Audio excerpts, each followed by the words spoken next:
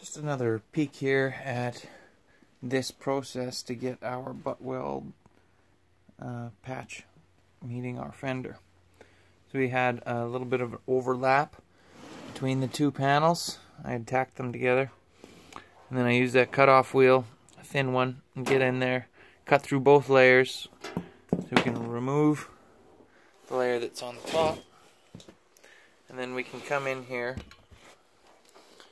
and push our layers so that they're running flush, and then we'll lay down a couple more tack welds. So now I've got this area, and I can't push it down here because there's still too much overlap at the end.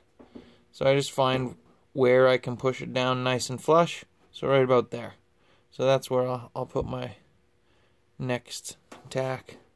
Well, actually I'll work towards that spot, but that's where I'll end. So I'll only get maybe 2 or 3 more in here, and then it'll be time to continue trimming.